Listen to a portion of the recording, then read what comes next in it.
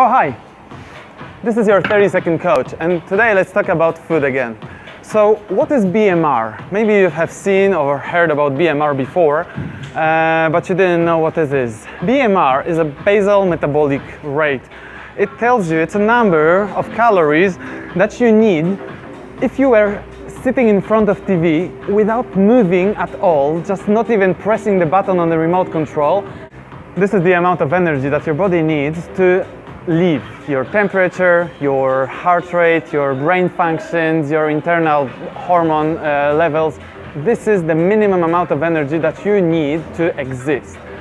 And then you can multiply this number by 1.2 or 1.8 depending on what your activity level is, and then you will see what are your calorie needs. So from now on you know what BMR is. If you have any suggestions on tips like this, you can email me those suggestions on email right here.